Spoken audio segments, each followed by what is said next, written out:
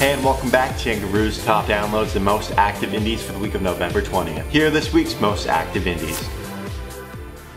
At number 10, it's Stuck on Planet Earth with Permanent. Michaela Clark's at number 9 with All I Really Want. At number 8, it's Ryan Laird with Gamble on Love. At number 7, it's Chris Icing with The Burn Don't Burn No More. At number 6, it's Brenda Dirk with Too Broke for Christmas. At number 5, it's Madeline Merlot with White Christmas. At number 4, it's Ali and Theo with O Come Emmanuel.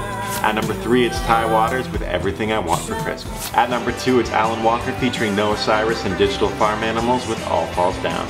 And the number 1 most active indie of the week is Alvvays with Plimsoll. At number 10, it's Bastille with World Gone Mad. At number 9 is Michael Ray with Get To You. At number 8, it's Eminem featuring Beyoncé with Walk on Water. Gwen Stefani featuring Blake Shelton at number 7 with You Make It Feel Like Christmas. At number 6 is Billy Talent with Hey Hey My My. Always at number 5 with Plimsoll. At number 4, it's Taylor Swift with New Year's Day. Sia's at number 3 with Santa's Coming For Us. At number 2, it's Stone Temple Pilots with Meadow. And the number 1 top download of the week is Nick Jonas featuring Shania Twain with Say All You Want for Christmas. Last week was the Latin Grammy Awards where Luis Fonsi took home Song of the Year for Despacito. He just released a new single through DMDS alongside Demi Lovato. Alright, we're here with Ruben Young at the Rivoli in Toronto. The first performance in Toronto, how does that feel? Oh man, it feels good. I'm super excited. Apparently it's packed out there. So. Yeah, it's wild. So what's going through your head right now? You know what? I've been working on this live set for a year. Played some pretty great shows, so I'm just excited to go out there and like crush everything that we've learned and put to work, you know? Yeah, what would you give as advice to an artist trying to take the next step in their career? Oh man, do everything, I'd say.